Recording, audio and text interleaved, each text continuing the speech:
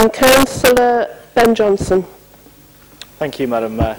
I intend to be brief. I don't have too much to add to what previous councillors have said. I'll join all the councillors who've spoken in welcoming the successful bid. I'm a regular visitor to Balham myself. I travel to work from Balham Overland Station most days, and I share Councillor McDermott's view about the railway bridge and look forward to seeing that improve. Tooting Town Centre also received funds through round one of the Outer London Fund, which our Town Centre manager and partners are doing some very exciting things with. In Tooting we received a far more modest sum, and the majority group sadly didn't see fit to celebrate that by bringing it forward for debate at Council. But I'm very glad to have the chance to welcome it now, and I hope you'll all be visiting soon to perhaps go for a coffee in the Brick Box in Tooting Market in Graveney Ward, or see some of the other interesting things that are going forward from that. It's a very difficult time for local businesses, for town centres. You know, schemes like this hopefully will make a real improvement, and will help in the short and medium term, both in creating work and creating better environments. It's only part of the problem, though. What part of the answer? What's really hurting a lot of small businesses in town centres at the moment is obviously the fact that a lot of people are struggling with family finances. A lot of people are feeling the squeeze. Things like the VAT rise are not helping with that. But things like the current government's decision to cut too far and too fast are not helping local businesses and local residents. So, I think the town centre manager in Balham, and indeed all our town centres, are going to need a lot of support over the coming years. And particularly, it would be a great shame if we weren't to sort of build on this kind of success, both in Balham and in Tooting and in our other town centres. Councillor Hogg already made reference to the fact that this scheme doesn't come without its costs. I believe that it's costing over 200,000 of Wandsworth funds as part of the match funding to the OLF scheme. I certainly don't begrudge Balham that. I do think that it's it's a lot of money to spend in one area, and certainly, as Councillor Hogg was saying, what we must not do is rest on our laurels. To rest on these successes, we must keep looking at the areas across the borough which need funding, town centres and residential areas. We need to spend over £200,000 of the economic development budget on these improvements, painting the ugly wall so that the customers of Waitrose won't have their vision assaulted by its hideousness anymore. When the new EDO takes his post soon, which I look forward to welcoming him, I'll be very happy to take him down to Tooting to show him some of our many ugly walls. And, as I say, I just hope that that schemes like this, which are very welcome, are a signal of things to come across the borough, and not something we just rest on and remain satisfied with ourselves on. Thank you, Councillor Johnson. Councillor Cousins. Thank you, Madam Mayor. I'd like to start off by echoing and adding my congratulations to the Town Centre Manager and Town Centre Partnership and businesses in Balham. They have done a remarkable job in putting together an ambitious and innovative and exciting plan for Balham, which I think has rightly come through and won some money from the Outer London Fund. This isn't, of course, to say that we don't and we shouldn't congratulate also the other town centres. Tooting, of course, already benefited from round one of the Outer London Fund. I know that one town centre was actually remarkably close to winning in this round, and it was unfortunate that they didn't quite just squeak it.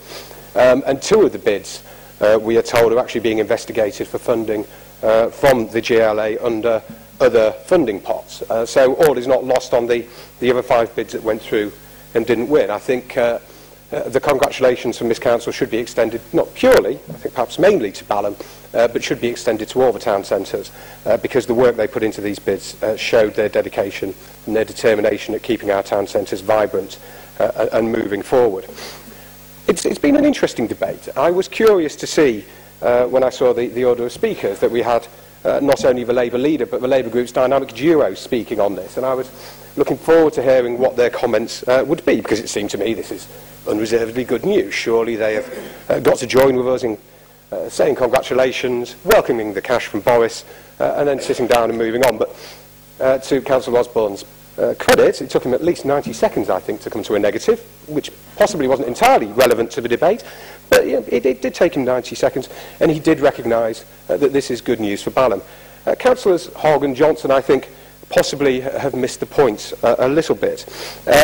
Councillor Hogg, of course, well, we have Latchmere. Maybe we should be spending this cash in Latchmere, and possibly that's a point that we should take on board. Maybe as a council we should focus all our resources on whatever the most deprived area at any one moment happens to be. Bring that up, then move on to the new most deprived area until the whole borough is uniform. Maybe that's one way we could do it. Or what we could do, which is what every other walk of life, every business, every profession, every skill, people do not neglect the things that are succeeding. They keep on top of them. They make sure that they remain ahead of the game. They make sure that they are still competitive. They make sure that the town centres that are good are not falling behind, are not losing out, and not getting to a stage where they're in crisis. And as some may have seen over the past few days, this has been a headline repeated in newspapers and on the TV, that high streets are in crisis. It is vital that Balham isn't ignored because it isn't as bad as somewhere else. It's vital that Balham, along with Putney, along with Wandsworth, along with Tooting, along with Clapham Junction, is maintained.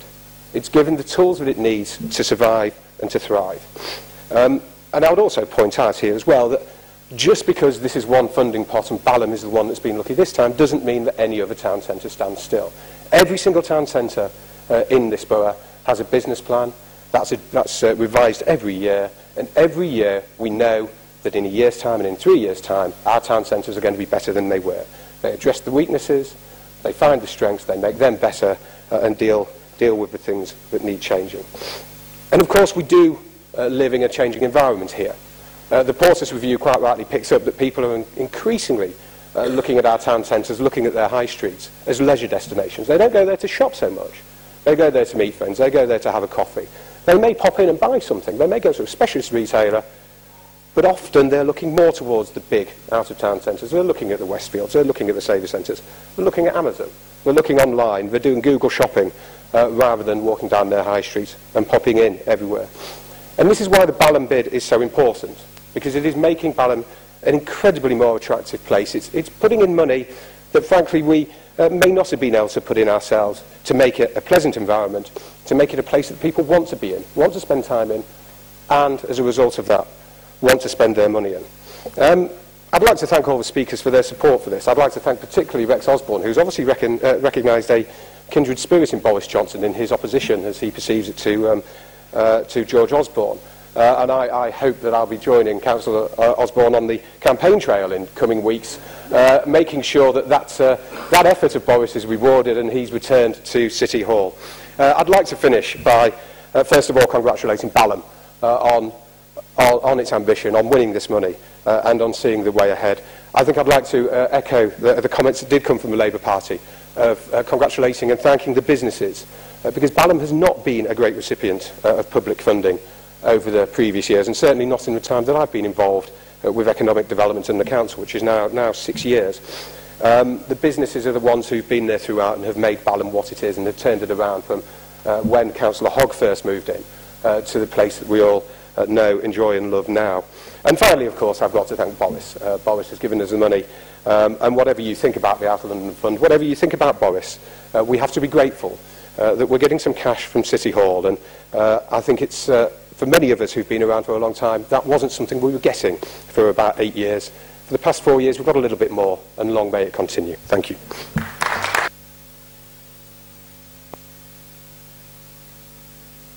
Thank you, Councillor Cousins. Power 11 was for information. I think it's all agreed. Agreed. Thank you. I now move on to Finance and Corporate Resources AIC. Before I call on Councillor Govindia to move paragraph 18, could the Council note that the paragraph should state that the Overy and Scrutiny Committee agreed to support the recommended response to the Government by 4 votes to none, with 2 abstentions rather than by 4 votes to 2. I now call on Councillor Govindy to move paragraph 18. Madam Mayor, in view of the lateness of the hour, I'll just formally move the paragraph. Councillor Thomas. Madam Mayor, councillors, I welcome the opportunity to actually have a look at this aspect of housing policy, which is one that we weren't able to touch upon in the previous debate. And the reason for that is it actually marks quite an interesting U-turn in Conservative policy in Wandsworth. The paper is all about revitalising the right to buy, but on the proviso that we won't lose housing stock because, so we're told, there is going to be a one-for-one replacement. And this, in fact, does mark quite an interesting contrast to the past. Because, of course, this council has, for many years, made it a badge of honour to sell off social and affordable housing. And we've lost over half of our housing stock in this way. And the Labour Party's position, the position that Councillor Belton and other colleagues on the Labour benches have consistently argued not against the right to buy, but against the loss, the selling off of council homes and the failure to replace them. So it's very interesting that after so many years, the Conservatives have actually come over to this way of thinking. I think, sadly, this hasn't been a genuine conversion, but it's been prompted by the embarrassment suffered by Grant Shapps, the Housing Minister.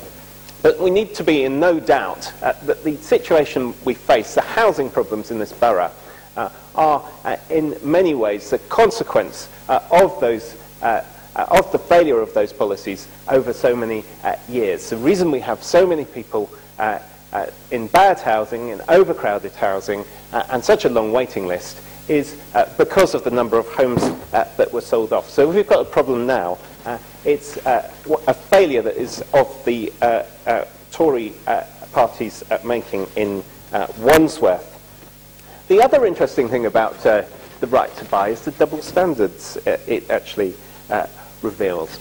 We're continually told that we can't continue to offer new tenants social rented housing because this represents such a valuable subsidy and it's absolutely unconscionable that it should be offered on unconditional terms.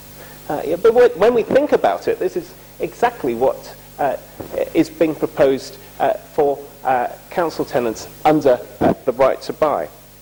Indeed, the amount apparently isn't enough for this council. We want to increase the size of the unconditional handout from 50k to 75k.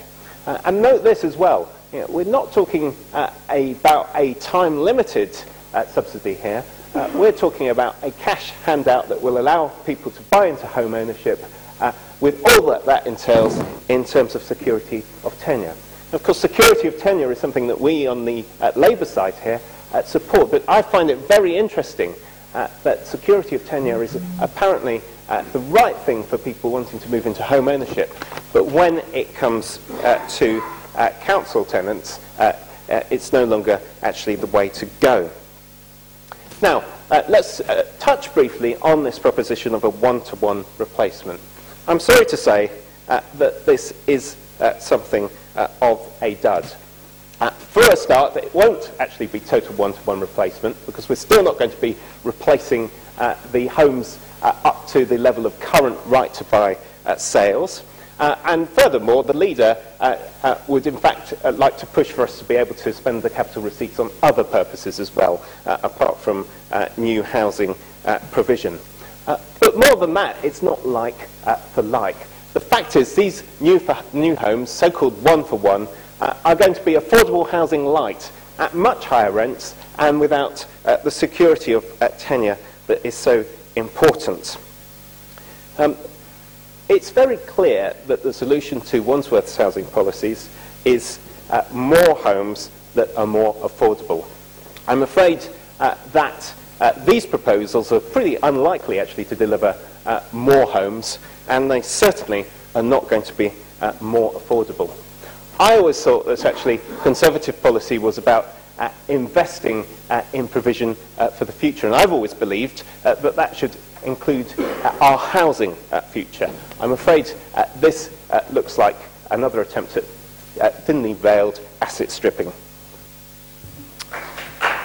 Madam Mayor, in view of the lateness of the hour, I wonder if we could expedite the remaining business of the evening under Standing Order 32.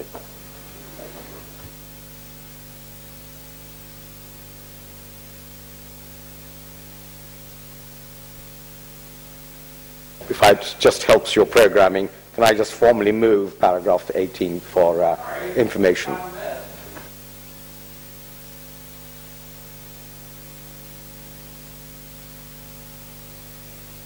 Vote, please. Those in favour of the motion?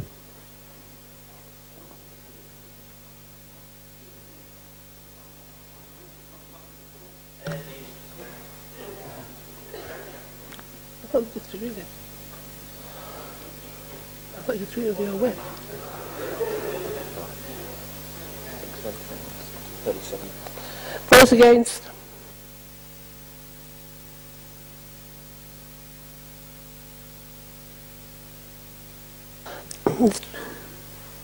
There's 37 for, 12 against, therefore the motion stands. Therefore we now move on to the next motion before the Council is receipt of paragraph 18 of the Executive Report in relation to the Right to Buy scheme. Is it the same show? Sorry. Just done that one. Now deal with the remaining. Right. Same numbers? Thank you. We'll now deal with the remaining paragraphs of reports, continuing with Executive Report number 1. Adult Care and Health OSC, Councillor Madden. Madam Mayor, paragraph 1 for information. Environment, Culture and Community Safety OSC, Councillor Cook. Madam Mayor, paragraph 2 is for information. Education, Children's Services OSC, Councillor Mrs Tracy. Thank you, Mr Mayor. Madam Mayor, beg your pardon. Paragraphs 3 to 6 are for information. Thank you. Housing OSC, Councillor Ellis. Madam Mayor, paragraph 7 is for adoption. Agreed. 9 and 10. Same numbers as before. Thank you. Paragraph 10. Agreed. Right. Thank you. Strategic Planning and Transportation OSC, Councillor King. Paragraph 12 is for information. Paragraph 14 is for information. And paragraph 15 is for information. Planning Applications Committee Report number 2, Councillor Cuff. Thank you, Madam Mayor. Paragraphs 1 is for information. Paragraphs 2 is for information. Paragraph 3 is for information. Planning Applications Committee Report number 3, Councillor Cuff.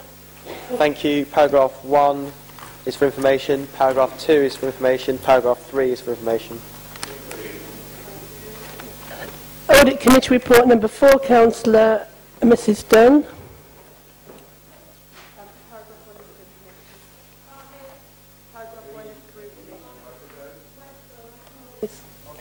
Paragraph 1 is for information. General Postage Committee Report number 6, Councillor Morritt. Madam Mayor, paragraph 1 is for information.